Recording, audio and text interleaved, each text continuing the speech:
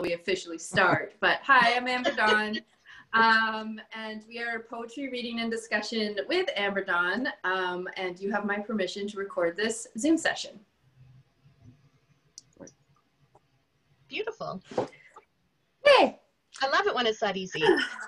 I think the way that we're trying to design it is allowing for them to navigate how they feel, and they can navigate it based on how they're feeling. So it is kind of like asking how they're feeling, or allow for them to feel differently in different areas.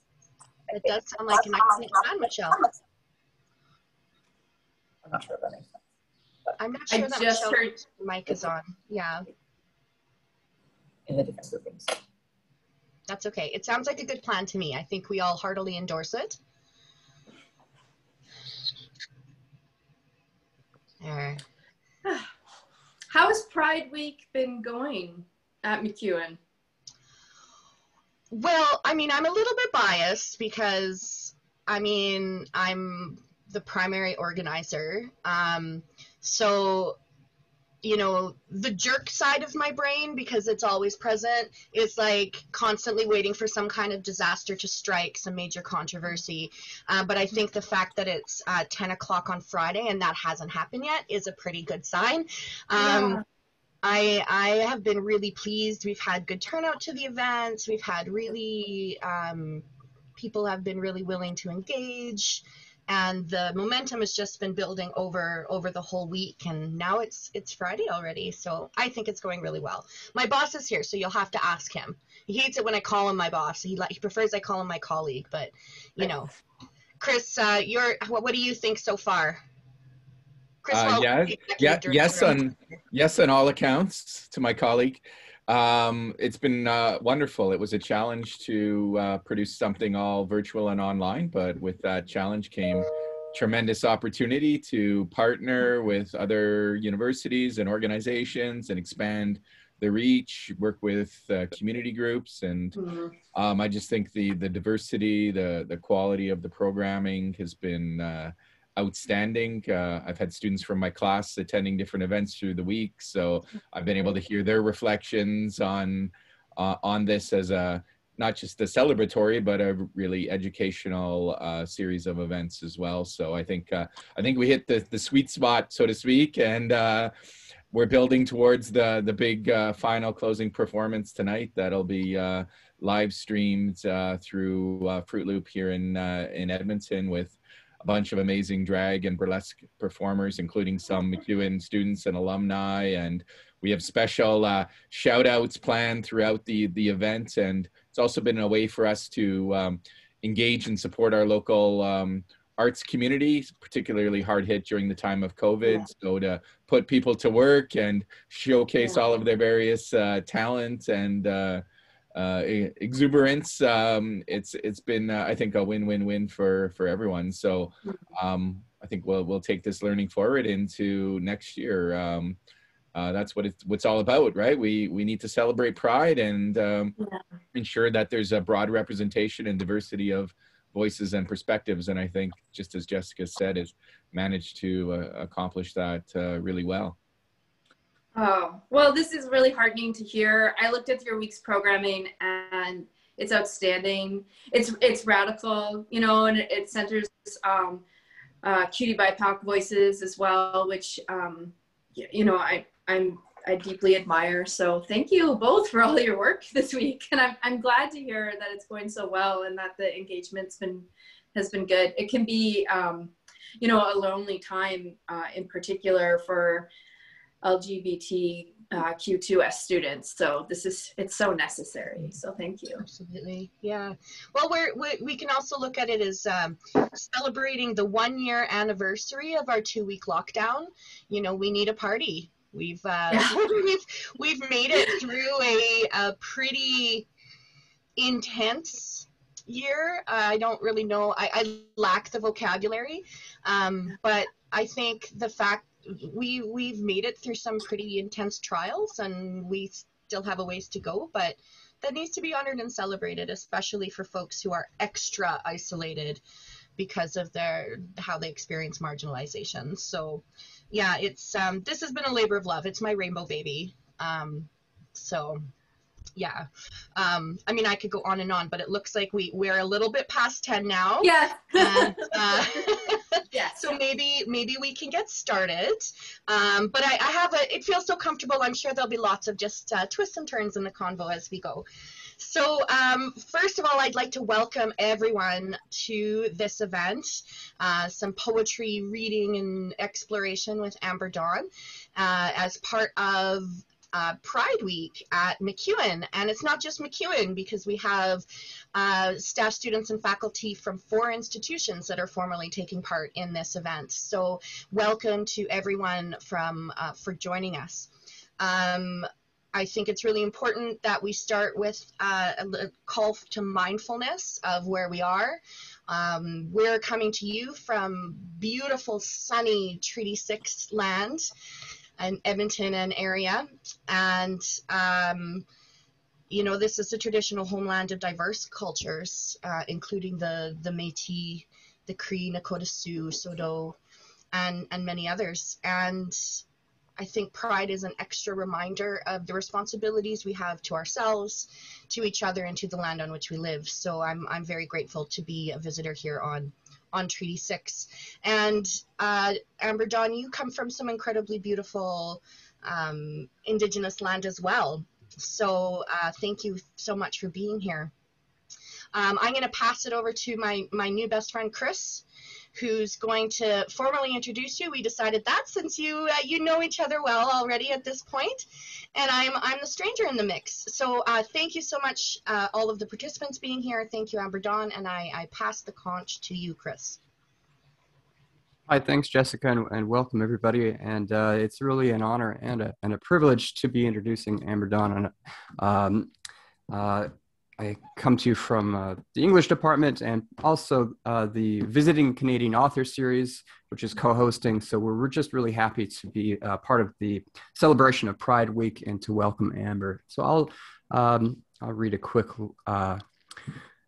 blurb on Amber Dawn. Amber Dawn is a novelist, a memoirist, a poet, and I would say a lyric essayist. Her work blurs, mixes, and challenges genre boundaries, confronts cultural taboos, and exposes and troubles our unexamined assumptions about gender, sex, trauma, and our beloved liberal institutions, academia. Amber Dawn's debut novel, Sub Rosa, won the Lambda Literary Award for debut lesbian fiction and the Writers' Trust of Canada Prize. Her memoir, How Poetry Saved My Life, a hustler's memoir, won the Vancouver Book Award. She's won so many accolades and prizes. I'd like to get them out there because it's so impressive. Her poetry collection, Where the Words End and My Body Begins, was a finalist for the Dorothy Livesay Poetry Prize.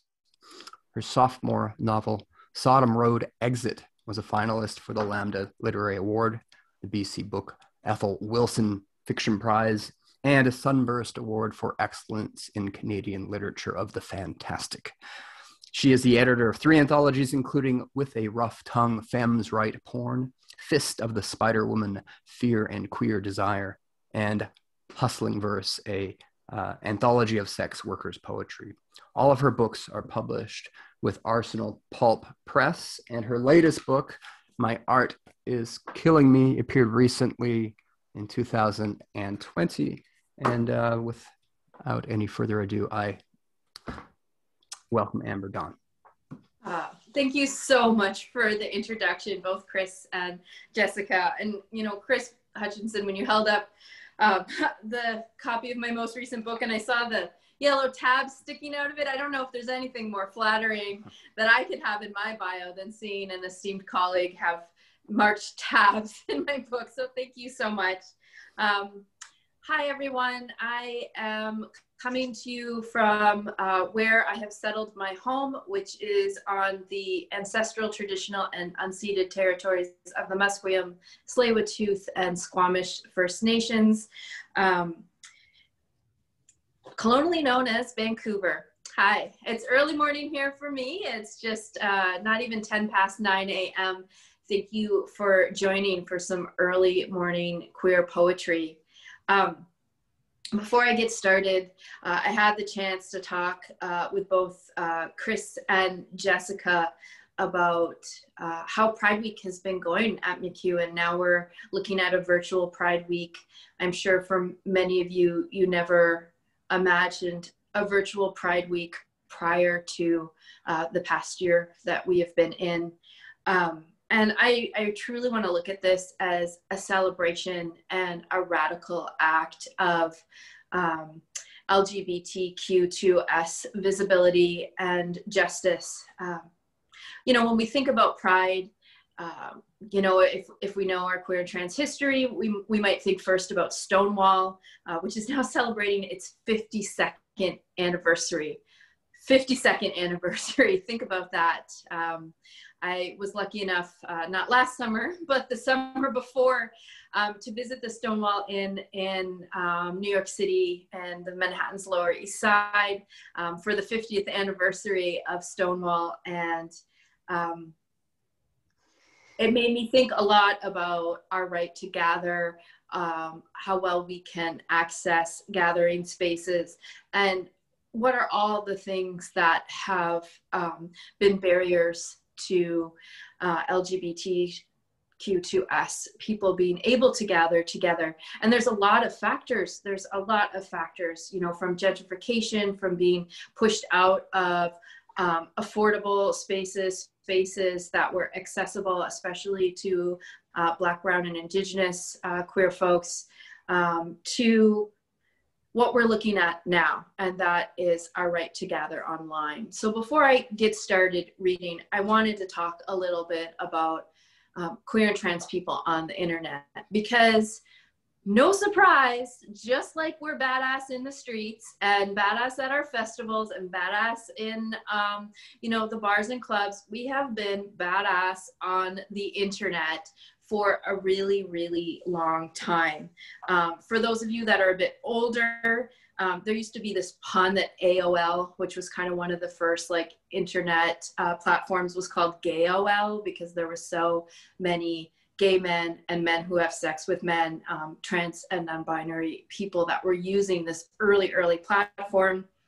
Planet Out predates Facebook by 8 years. And in fact, there is a lot of queer and trans innovators in social media who had interactive websites before most libraries did, before most financial institutions did. Queer and trans people needed to find each other, and a lot of times anonymously too, for safety reasons. And so there's a lot of innovation that goes unrecognized in terms of queer and trans contributions to social media and to the World Wide Web as we know it. For those of you that maybe did LiveJournal when you were younger, had a Tumblr, you know, that was a really great place to express sexualities, desire, things that probably would be censored in sort of everyday discourse, could thrive online.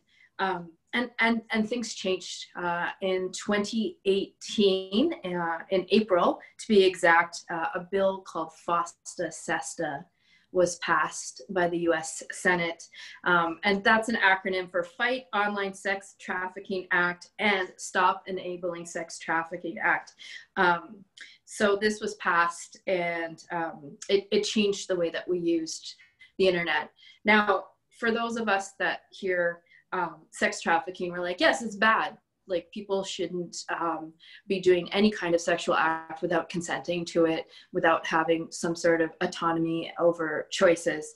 But really what FOSTA and SESTA did is it created a way for the internet to censor expressions of identity and sexuality.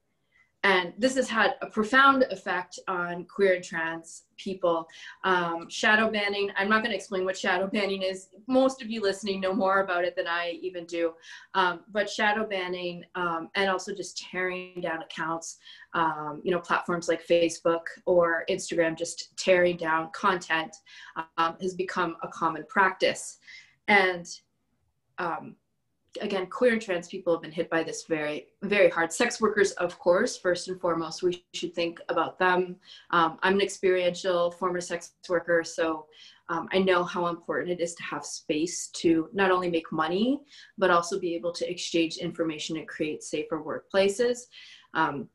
So FOSTA says to really mess with that, but it messed with us too. It messed with all of us. So some hashtags, by the way, that are now shadow banned that will be unseeable or torn down are things like lesbians of Instagram, shadow banned, decolonizing beauty, shadow banned, gay Asian, shadow banned, boys in tights, shadow banned, girls with hairy armpits, shadow banned, same love, shadow banned, two boys kissing, and I could go on. So, you know, it's truly is a radical act and an act of reclaiming space that has been taken from us to have a virtual pride. While it may not have been what we chose, we may not be necessarily feeling empowered by the realities of this pandemic. I just want to cheer for us because we, once again, are fighting for space. We're taking up space. And we're taking up space that's being disrupted by power holders like the US Senate. So fucking A, here we are. We're amazing. You get a lot of F-bombs with me. So that'll be my first content warning. There's a lot of cussing in my poetry, which I'm going to start reading for you now. As Chris Hutchinson mentioned, my work is very trauma informed. I'm going to stick to more of the lighter and more romantic and loving parts of my poetry. So I'm not going to like hit too hard, but there is some mentions of sexual harassment. There's some mentions of grief very briefly. So I want to let you know that before I get going. All right. So here's my plan. I'm going to read my newest poem, something I wrote during this pandemic. And then I'm going to read one of the first queer poems I ever wrote, something I wrote in like the 90s. So I'm going to go in reverse chronology. I'll read 4 things for you today. So all of the poetry I'm going to read for you today does look at queer gathering or queers finding each other. And I'm going to begin with one that takes place in Italy on a family trip that I did a few years ago. It's called Pluriminal Rights. Quel piccolo paese means this small place where I met a man who arranged my stay at the empty Carmelite monastery. I chose the room with the tall wood door that locked from the inside. After work was done, all the good men of Pacentro, Abruzzo wolf-packed the cafe chairs, shoulder to shoulder around the piazza fountain. One man followed me back to the monastery each night. One man shouted bel culato each time I passed. Nice ass. One man told me the only appropriate response to bel culetto is grazie, or perhaps a sassy lo so. I know it. One of the few phrases I know so well that my subconscious has spoken it back to me in dreams is lasciami stare. It means leave me alone. One man sang me a nasaled wedding march. One man threw copper coins at my feet. One man convinced me to ride an Appaloosa through Passo San Leonardo, where I heard a ringing bell on the other side of the mountain, ringing and ringing, and for reasons I cannot explain, the sound made me cry in measured fits, and the horse pulled back her spotted ears. One man brought me homemade wine and ratafia. One man offered to take me dancing in the city. One of the few phrases I know so well that my subconscious has spoken it back to me in dreams is voglio ballare. It means I want to dance.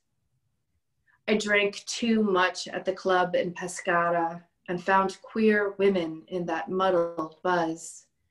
We danced together in a tight circle, like the 4 oxen in Aesop's fables.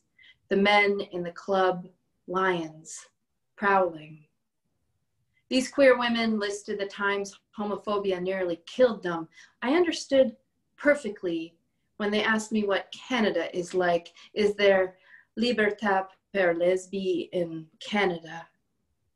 I furiously recorded the words I misunderstood in a notebook as if one day I might retroactively follow meaning. I couldn't call upon language fast enough to be of any comfort. The next day, my hangover clotted my tongue and I spoke to no one. In my notebook, drawn up in drunken hand, the words, "Siamo più sicuri se restiamo insieme." We will be safer if we stick together. One man slipped me a strip of condoms in a folded napkin. One man pulled my hair when I called him stonato. One man spit 3 times whenever I took a table at the cafe. After work was done, those with families resting in the high walls of Pacentro Abruzzo climbed the cemetery steps to the lynch and moss-flecked feet of Mary. I too have kissed the virgin stone toes. Kissing a woman's feet is a scaramanzia I understand. I went further up the mountain, past the bony nonna who stopped hanging white sheets on the line to warn me of wild boar in the woods, past large-pawed stray dogs that appeared and vanished along the path, past the almighty cicadas that keened in the warp heap. Higher still, I heard antelopes bleat. I beat a silver birch branch against the dry rock, determined to protect myself. For as long as I can remember, I've been afraid of men. But there, up the mountain, I found the shepherd's cave I had once seen in a photograph. Ancient stone, each one the size of a human skull. I edged my way in carefully, as if the stone might wake. I knelt before the altar where someone had recently placed a new gold embossed Holy Mary card and a wax candle. Behind her, other holy cards grayed against the cave wall. Grey Gabriel, Grey Magi, Grey John. I prayed. Not the rosary, psalms, or any grace I had learned as a girl. I prayed, please. I don't want to be afraid anymore. I'll do anything, please. Oh, paura, paura lasciami, please. Unafraid, please. Thank you so much. That's probably the most challenging of what I have to read for you today. So we're going to move into a few more poems about queer gathering. I'm going to read from this book here. It's called Where the Words End and My Body Begins. And it is a book of a very specific form called the glossa form. For those of you studying poetry, perhaps working with Professor Chris Hutchinson, maybe the glossa has been introduced to you. I really recommend looking it up. It's a beautiful, rigorous poem that works intertextually. I won't get into all the rules of the form. Let's just skip that.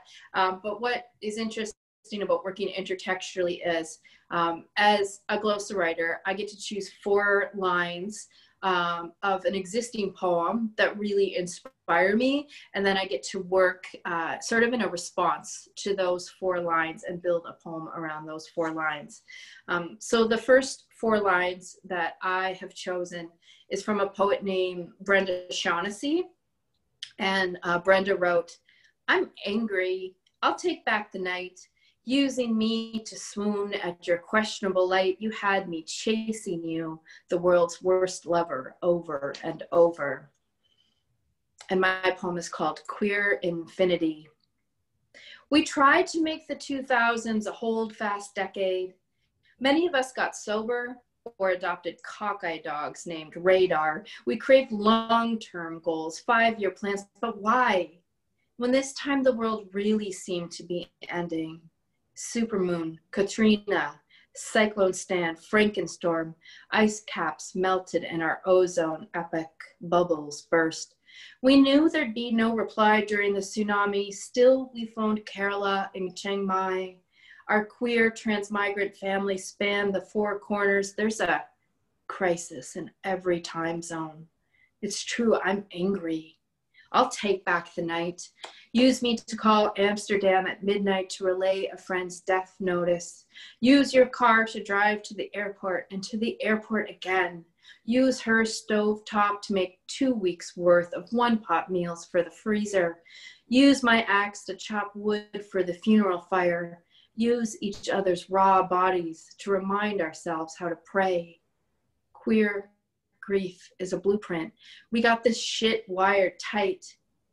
Maybe we've become too good at losing. Are we trauma bonded?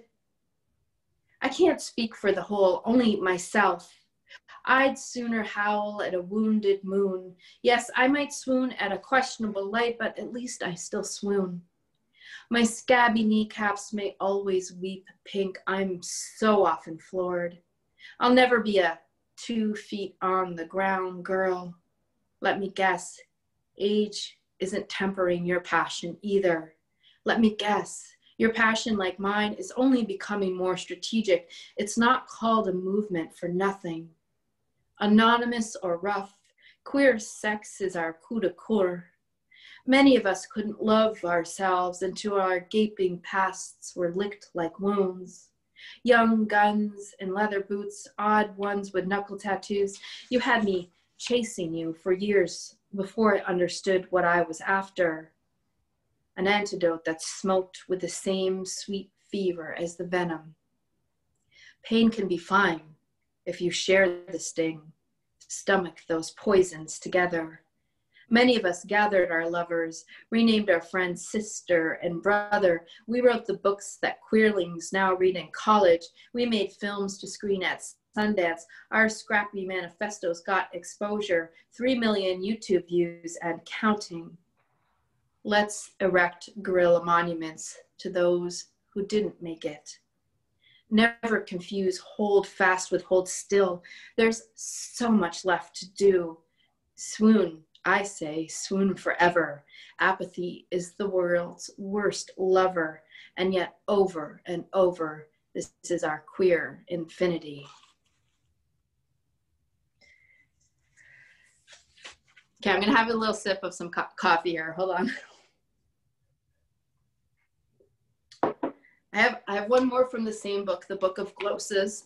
This is a love poem that I wrote for my wife on our 6-year anniversary. And it begins with 4 lines from Hamilton, the poet Hamilton, who also publishes under Jane Eaton Hamilton. And those 4 lines are, I watched your breast, which was fuller than the night on my porch when I first undid your buttons. The sheet beneath you was green. It was almost our anniversary. I watched your breast, which is fuller than when we met. I thought you were starving, raw bone, butch lap like a wooden chair. I vowed to feed you everything I had. Tender a feast, charm your tongue with salted green peas, drunken apricots, sun-sweet tea. Gradually, your ribs sank into the waxing flesh I'd come to know like my own. The night on my porch, when I first undid the milkmaid braid from my hair, my temples daubed with rose oil, baby powdered scalp, elder cedar crooning in the yard, early peonies, olfactory romance, June's warm spell, an invitation to strip down. Our undressed bodies, always allegory. Our love made us fabulous. We tell our story and tell it again when I tug your shirt sleeve, open your buttons. The sheet beneath you is green buffalo plaid, banked by patchwork quilts. This is our December bed, the yarn of our winters. Frost hugs the window. We wear goose flesh, yawning skin. You sing Frosty le Bonhomme, and my heart becomes a snow globe. Each glittering snowflake chimes, I'm yours, I'm yours, I'm yours. It is almost our anniversary when northern flickers hammer our roof in the morning. Magnolia buds split their pink lips. I lick the same raindrop off the tip of your nose as I've licked for the last 6 springs. It still tastes like a vow, but today I will write a poem to mark the occasion. Okay, we're gonna go way back now. For my final poem that I'm reading, we're gonna go to this memoir that I wrote, How Poetry Saved My Life, a Hustler's Memoir. It's a combination of prose and poetry. Don't ever let anyone tell you when you're writing your memoir that you can't mix genres. You can. So I did it, and I even included work in it that was quite old. So I'm going to read you like one of the very first poems I ever wrote in my whole life. And I wrote it in maybe 1996. So when your creative writing professors tell you to hold on to work, hold on to work. You never know when that work can revisit and be shared with others. This final poem is called There Are the Romances That Stick. To that song, that baby toe, that particular hue of blue, that constant twister of cherry blossoms in April on the corner of 2nd and Commercial. Romances that stick to you long after they've ended. And then there are the romances you barely remember at all. They turn up in your memory like a key found in the pocket of a coat you haven't worn for ages, or a phone number scribbled on the last page of the self-help book written by a Buddhist nun from Los Angeles, which you always fell asleep while reading, even on the bus, and there is no name beside that phone number. I don't remember the girl whose father's front yard was strewn with Studebaker and Bugatti skeletons, a battleground of chrome bones, rusted limbs reaching for my ankles as I snuck to her window at night. Her own car was a Galaxy Ford 500, mint green with a paler mint interior, no radio, only distance between us. Those bucket seats were so far apart. The cricket's desperate hymn along the back roads we drove, the sour smell of sumac growing in the ditch, her cigarette smoke floating above her head like a halo that refused to wholly commit itself to her head. I remember, but not her eyes, her clothes, the words she must have said or didn't. I imagine this girl, now a woman, has also forgotten the sterling silver eagle earrings I wore every day that summer, the way August poured freckles on my shoulders and nose, that I worked the snow cone machine at a traveling fair, and if they were going to Montana, I would go with them because I heard there was nothing but fields of sunflowers there. And I loved long drives, how you could close your eyes and then open them again, and everything around you had changed. Thank you very much. That concludes my reading for this morning. Yeah, thank you. And I love questions. Ask questions, drop them in the chat. I also am a rambler, so I'll try to keep my answers tight.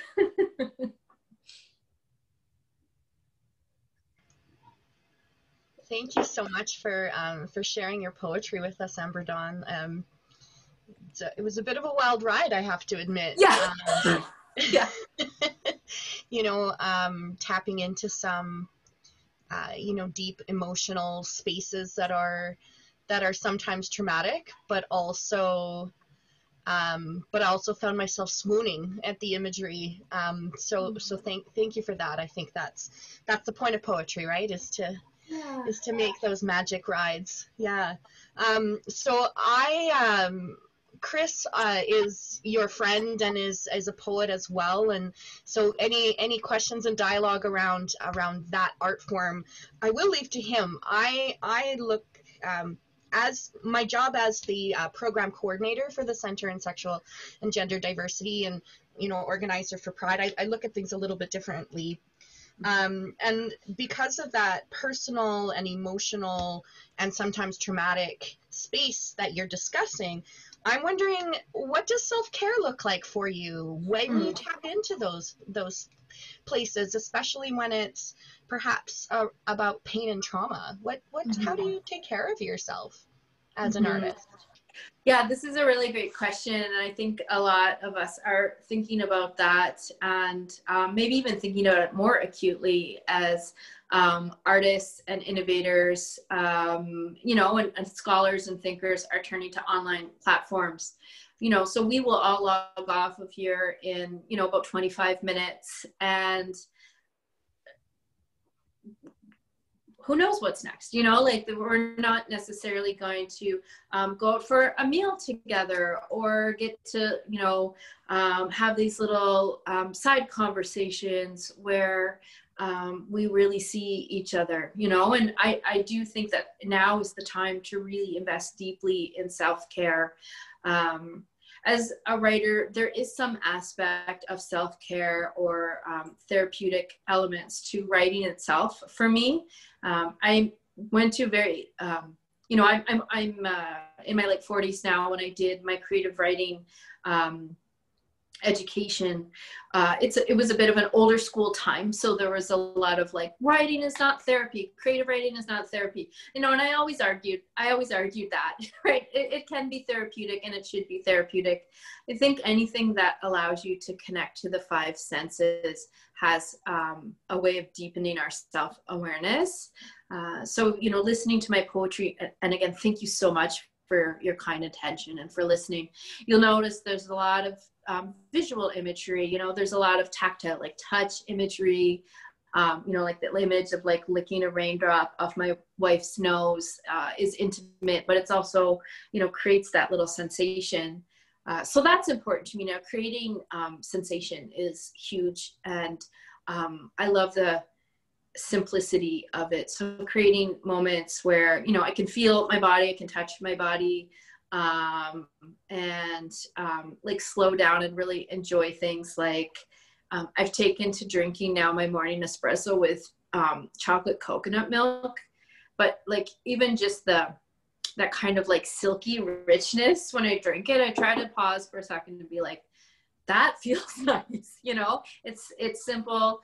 For me, it's accessible and it feels nice. So I do think turn to your five senses, or to whatever capacity you experience the five senses, and just really find joy in it if you can. And you know, the thing that we're all going to have to learn again is to say no to some things and actually sit with that as being a victory. I've learned to say no to some things, but I haven't learned to not feel guilty afterwards for, like, say a day, sometimes multiple days. You know, if I say no to something that I think is important, but I just don't have the capacity, I will then do that dance in my mind where I feel some level of guilt or some level of like, do I really not have enough capacity to do this? So I think that's lifelong learning for all of us to realize what our capacity is, to say no to some things, to be mindful about what we can and can't do, and to hopefully not use up our precious mental and emotional energy feeling guilty for having limitations, you know, and having boundaries. So there's my, including with your own writing practice, have boundaries with your own writing practice. I talk to, you know, I talk to writers who are working on their memoir, and they'll, at some point, you know, so many writers who I mentor, so many colleagues will say, I'm at the very painful part of writing. I'm like, can you take a break? Like, and sometimes there's a deadline you can't, but like, if you can take breaks, if you can find the sweet spot in terms of nurturing yourself before you go back to some of this painful writing, gosh, do it, you know, like, do it, take care of yourselves. So yeah, thank you for that question. It's a great question to lead with. And I'm sure many of you listening have your own techniques that you have probably had to really lean into in terms of self-care this year. Yeah, thank you. Thank you so much. You know, you open up so many more questions about you know, the gendered expectations of that personal martyrdom and all of those that we constantly have to unpack. So thank you for that. I think you've got a really great question coming to you from the chat here. So ML Martin is thank you for your reading, powerful and beautiful poems. Wondered if you might share with us what you're reading lately. What are some of your favorite recommendations these days for poetry, lyric essays, etc.? Okay, so first of all, I'm going to be way out there and say that my reading during the pandemic slowed down a lot, especially when I'm teaching. And for those of you that are having to read for academic purposes, you know, if you find yourself with a shortage of being able to read for pleasure or read for curiosity, read for your own, you know, joy, and that's not as available, you're not the only one. So my reading has slowed down, and I've actually, as far back as I can remember, I've had a fear of the clouds. Okay, sorry, there was a little sound blip there, and that's okay. But one of the things that I wanted to say is I've been turning to YA novels more and more for a variety of reasons. YA typically as a genre is a great place to forward identity, to forward like desire and curiosity, and struggle in a way that's really active. You know, we say that YAs are really like it's I don't know, it gets a bad rap as being like perhaps a more simplified, like a less intellectually rigorous genre, but I love young adult novels.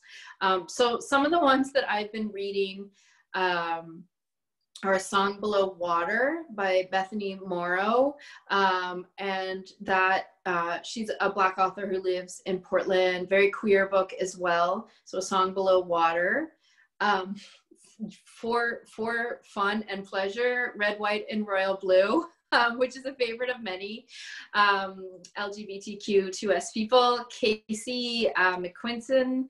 And then I have been still reading memoir as much as I can. And the last memoir that I read that I just love, and for any of you that are interested in memoir, writing it, or just really interested in the genre and innovations in the memoir genre, How We Fight for Our Lives by Saeed Jones is just incredible. It's really challenging. It's really it looks at the crossroads of race, sex, and power. Saeed Jones was also a creative writing major and talks about writing about trauma and identity while being a creative writing student and how that felt for him. So for those of you that are creative writing majors or artists of other types, I really strongly recommend this one, How We Fight for Our Lives. And I'll just do one more. I went back to The Lesser Blessed by Richard Van Camp this year as well.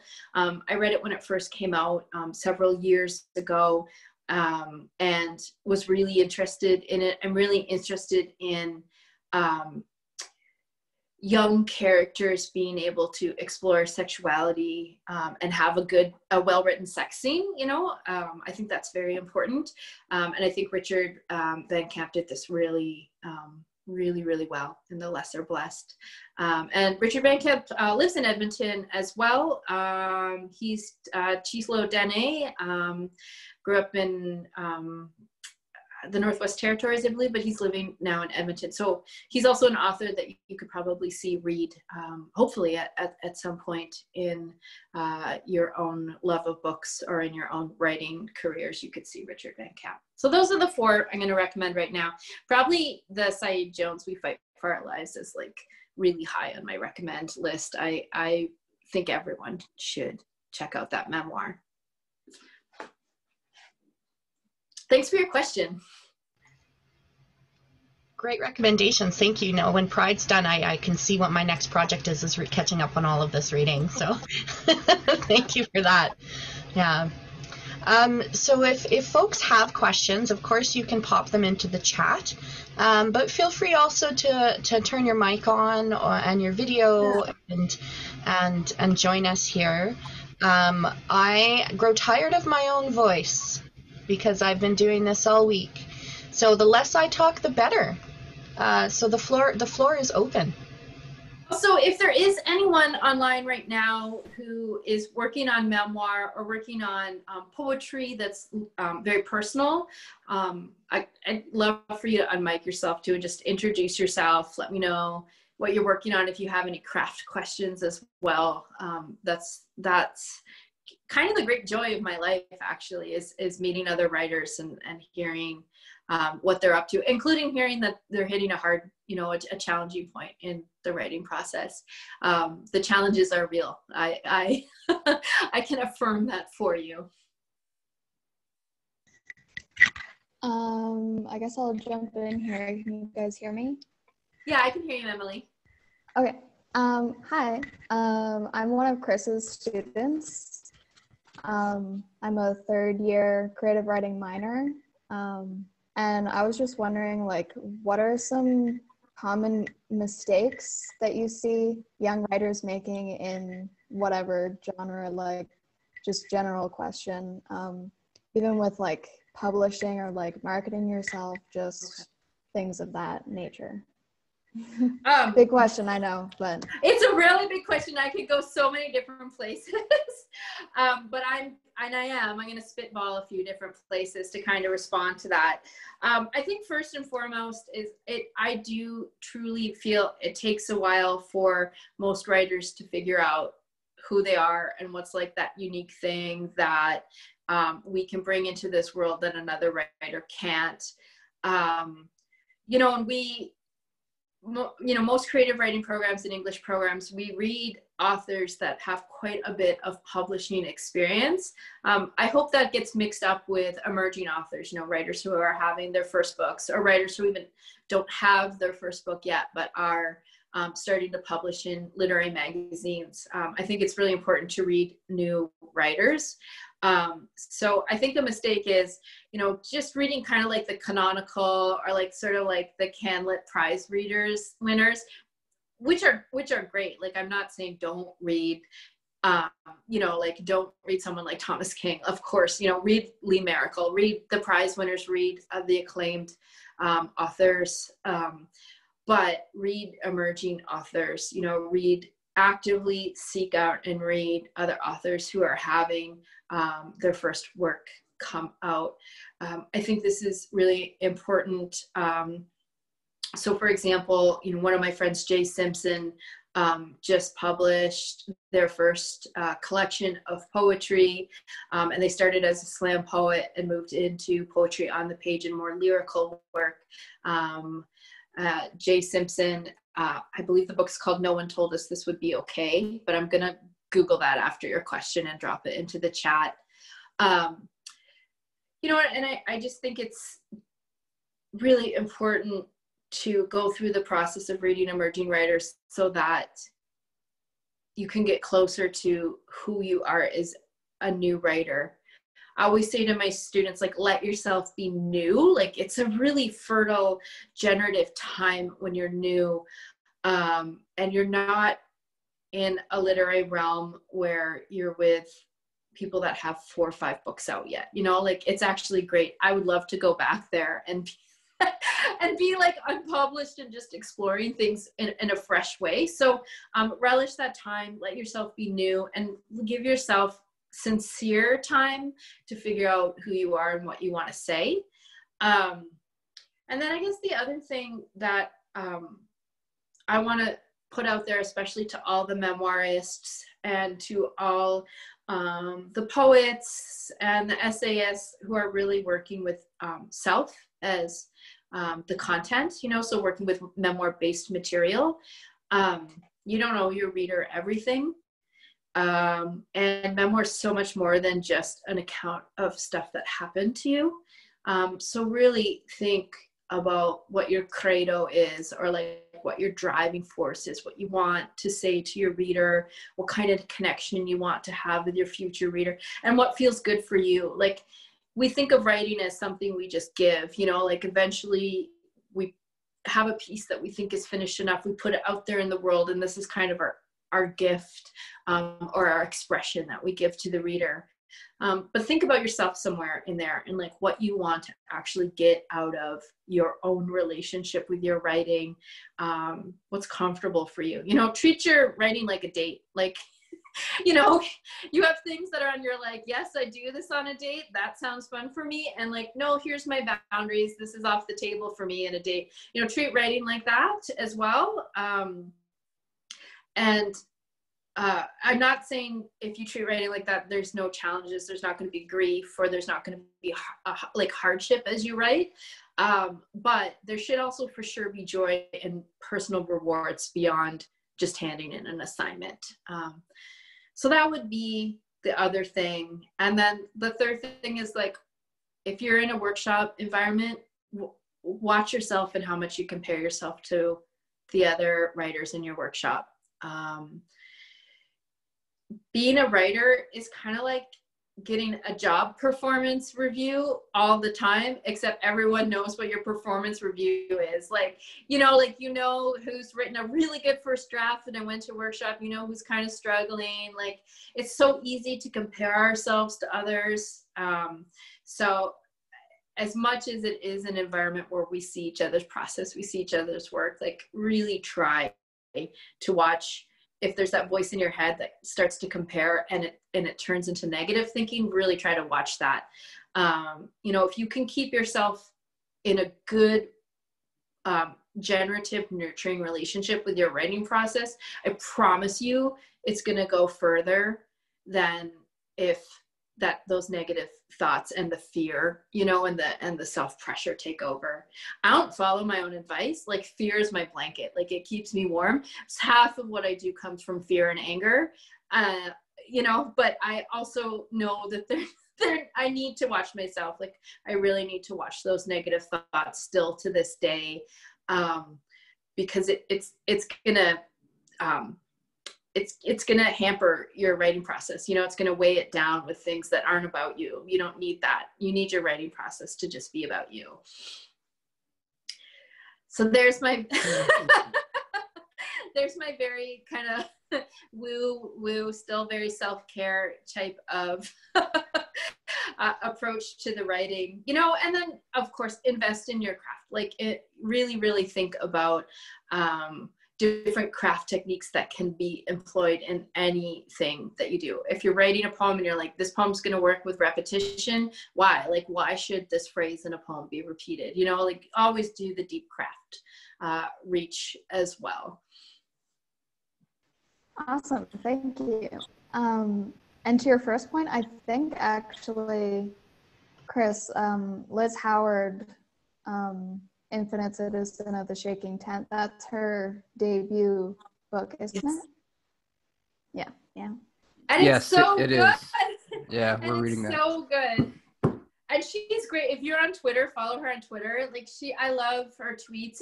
She's got a very down to earth things to say about writer's life as well, and about writing practice. She's not only is the work so good, she's like a wonderful, inspiring person to know where to follow. So yeah, Liz Howard, you can't go wrong with Liz Howard. I really liked your emphasis on the self-care aspect, and about, you know, doing your craft deeply and being very aware of yourself, and everything. And it seems usually when people ask for business type advice, we get a very business type answer, very rooted in capitalism. And your approach seems to be quite different from that, you know. And it's that the deconstructing the reasons why we do the work that we do, I think, is really important. So thank you for that. We have another question coming from Maddie M. Could you tell us a bit about your publishing experience? Traditional publisher versus self, agent versus no agent. If you received any rejections, how many times did you receive them before you were published? And what did you do after those rejections?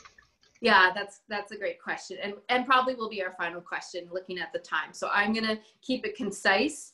But if this question is still very much burning on your mind, I am also on Twitter, just on Amber Dawn Wright. So it's really easy to find me as well. I did what one is supposed to do to bring writing career from emerging or learner stage to published and successful author. And by that, I mean, I did a BFA in creative writing and I did an MFA in creative writing at UBC. I pitched to agents, I pitched to top tier publishers. I made sure that I worked with a thesis advisor who could help me as best as she could. And when I was at UBC doing my MFA, I was working on this exact book. I was working on a memoir. I was welcome into the program to work on memoir.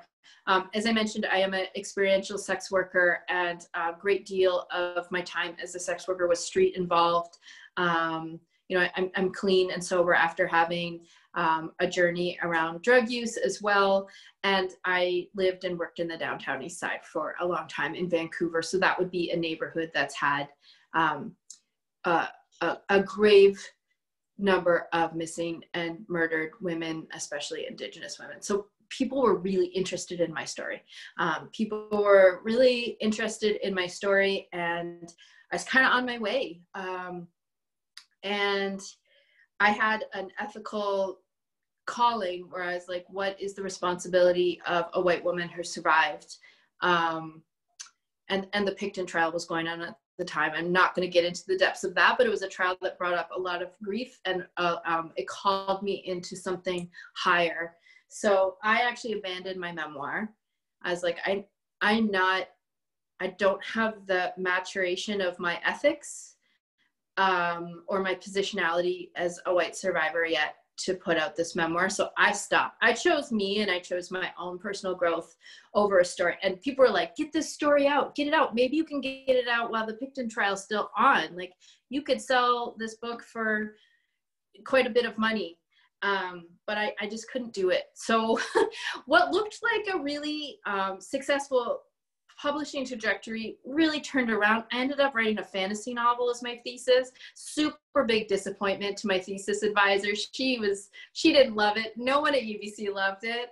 I love it. It's called Sub Rosa. It's about like magical sex workers that form their own society. I thought it was great. And I couldn't, you know, the agent that was interested in me didn't want it. They were like, show me what your next project is, but we don't want this. Publisher after publisher said no. I was like, oh, I didn't sell my trauma story, and I didn't sell that trauma story fast enough. So I'm out. And I have no regrets. I found a publisher for Sub Rosa, my first novel, the fantasy novel. They're Arsenal Pulp Press. They're sort of a mid-sized publisher here in Vancouver. The only publisher owned by a gay man of color. I felt really good about that. And then after Sub Rosa was out, I took my time with this memoir, and I waited till I was as ready as I could be, and I checked my ethics. So I can't tell you about what it's like to secure an agent. I can't tell you what it's like to secure like a $20,000 or more advance. I can tell you what it's like to choose myself and to go with a publisher that made me feel comfortable, that didn't rush me, that invested in my work, even if it wasn't like gonna sell for a lot in the book marketplace. And I say I have no regrets. Literary agents are changing. There's queer literary agents now. There's a lot more Black and brown literary agents now. So for those of you looking for an agent, it's hopefully going to look more supportive and more nurturing than it did for me, 20 years ago. So I'm rooting for change in the literary world. I'm rooting for stories to not be tokenized or like consumed, but actually truly uplifted. And I think that's coming. And again, like queer and trans literary professionals are creating a lot of that change. So fucking A, we're awesome. And I know we're just a couple minutes away from logging off, so I think maybe my last words are fucking A, we're awesome. As basic as that is, that might be my final thought for you all this morning. What a great note to leave on, and I heartily concur, fucking A.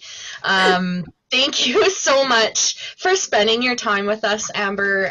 Your Amber Dawn, your energy is infectious, and it's very clear that your art is driven by deep love and deep passion. So I feel so fortunate to have listened to you this morning. So thank you so much for joining us. Chris has unmuted, I think, has a few things to add. Thank you, Amber Dawn. You're awesome. And happy Pride, everyone at MacEwan. Celebrate the genius weirdos that you are. Genius weirdos, I love it. Now, I am gonna just put my work hat on for one more moment. If the participants in today's talk could take a moment to just do a participant feedback for us, it helps to make sure that I can continue to plan excellent quality events for Pride, and to bring in people such as Amber Dawn to share their lives with us. So I'm excited to spend some of my personal my pennies on buying some poetry books from you, Amber Dawn. So thank you. Oh, thank you. Thank you. And with that, thank you everyone for being here. Happy Pride, and enjoy the rest of a beautiful day. And fucking A. Fucking A.